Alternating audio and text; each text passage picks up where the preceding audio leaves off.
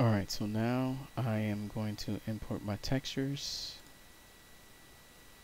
So I'm going to go back to my content folder, I have my meshes, so now I'm going to create a new folder called textures.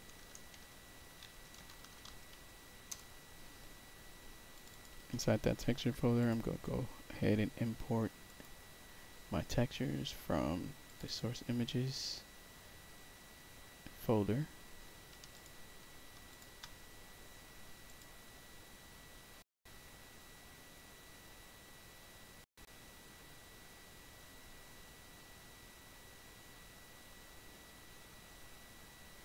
Alright, so I have my wood texture here, I have my displacement or height map, I have my normal right here, and I have my roughness.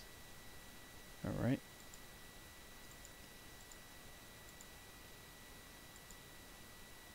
So inside my material here, what I'm going to do is I'm going to select my color map, go ahead and drag and drop it inside here, select the RGB, put it into the base color.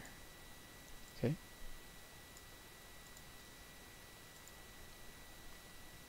So now if I go ahead and hit apply and or save, when I look at my wood chair, I have my material applied to it.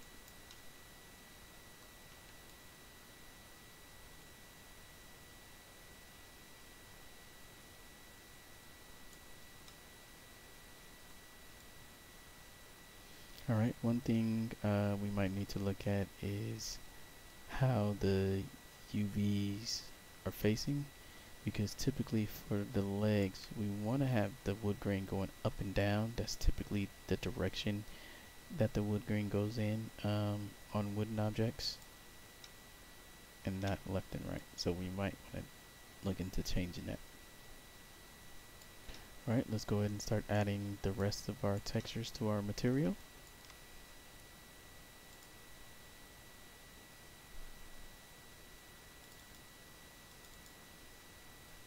Alright.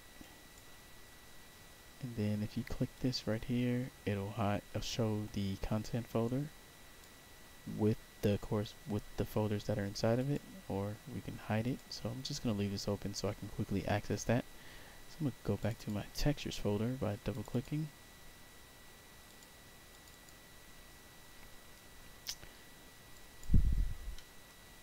And now what I want to do is add my roughness. And for roughness, just do the red channel. For my metallic, I'm going to hold the 1 key and click. Place that right there. Because there's no metallic on there, we're going to leave it at 0. But if it was a metallic object, I would set this to 1. And as you can see, it changes it to give some more reflectivity. But now I'm going to leave it at 0. I'm sorry, not reflectivity, but shininess.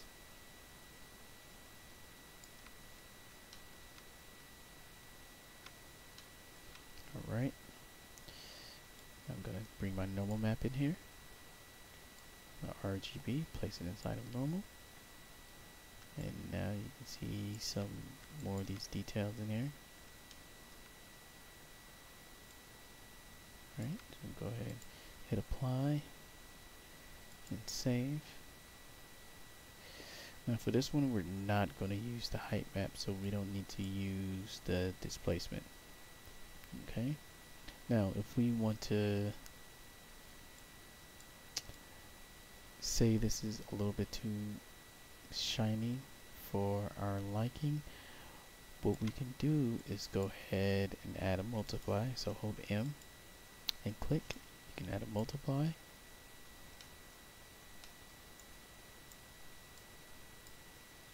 Take our red, place it right here, add another 1 constant, add that there,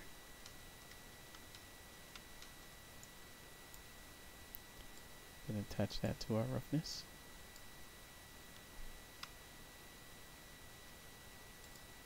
And let's say we do like a -1. What does that look like? Super shiny. Okay. There we go. So we can control the shininess of this object by adjusting the roughness value using multiply. So if I want to like make it like a little bit shiny, I can do that, hit apply, and it updates my wood. Okay. Now, usually, and we'll get into this a bit later, what we'll do is create a master material, which is kind of what we're doing now, and then we'll create a material instance in order to apply that to other objects we want to have the same properties but be able to control it. I'm going to show you that right now. So let's hit apply and save. I'm going to go ahead and close that. I'm going to go over to our meshes. But first, let's go ahead and save all. Save selected.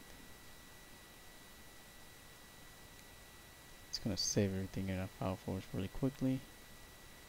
Save level as, just do your name, G underscore,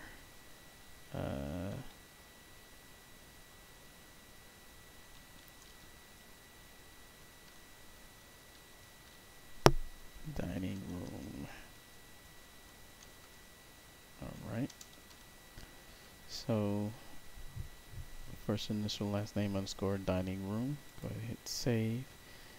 And that saves that. So now we're going to go ahead and right click on our material and go create material instance. Okay. And what I usually do is I go MI for material instance and just delete the rest of that. Hit enter. And now what I want to do is you can either drag and drop it onto your object, or you can go into your, double click on your object, come here, select MI, hit this right here, and it'll apply that material onto that object. Save. So now if I double click this material instance, you'll notice that we have the parent object parent material, right here. So in order to get more options, what we need to do is go to the master material. And what we can do is convert this to a parameter. And let's call this roughness.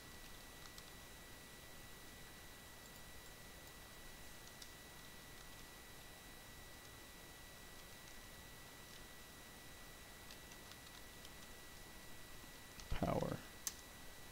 And let's set the default to 1. Okay, go ahead and hit save. We can also do like a min and max if we want to. We can also add this to a group. Let's go ahead and name this textures.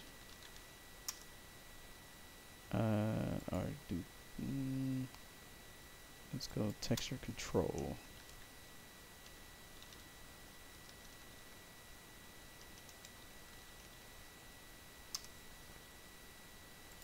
Okay. And then for these, we're going to go ahead and convert these to parameters. So let's name this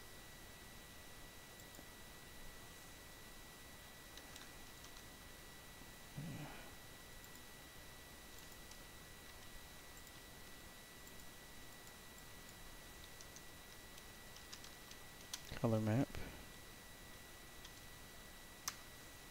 It can also be named albedo, but we'll just stick with color map for now. Convert to parameter. Roughness.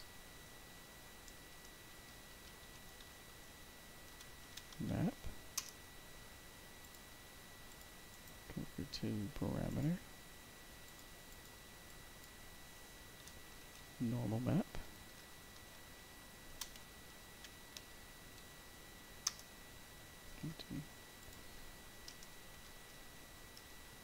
Just like that. And now we want to group these. So let's group these as textures. Okay, go here, go to the drop down, go to textures. Here, go to the drop down, textures. Okay, so now we hit apply. Go ahead and hit save. Close that out. And now, if I go into my material instance, you'll see that I have my roughness power under texture controls, and then we have different textures. So if I wanted to, I can come in here and I can change the textures on this material. So right now, what I want to do is edit the roughness power. So I just click to turn it on, and I can edit this real time.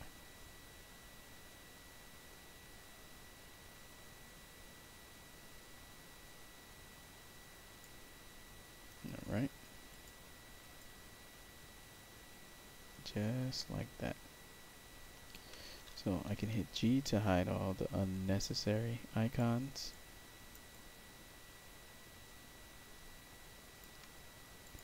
Let's just rotate this guy.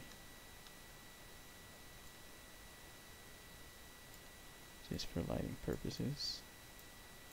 Or, Control Z, what we can do is just add a light into the scene. Go here, go to lights, and let's add a point light. Click and drag. Something like that. Let's hit G again so we can actually see our light. Hit W for move, and move it into position. Like so.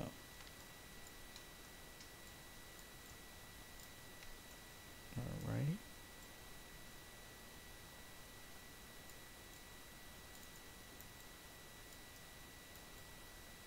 Just like that. Alright, if we want to we'll get into that another time. So let's go ahead and save all. And now we have our chair inside of Unreal with a material. So part of what you guys can do is, if you have completed working on your UVs, you can go ahead and start importing your assets into Unreal and start creating materials to apply to those objects and adding your textures to that material. Okay?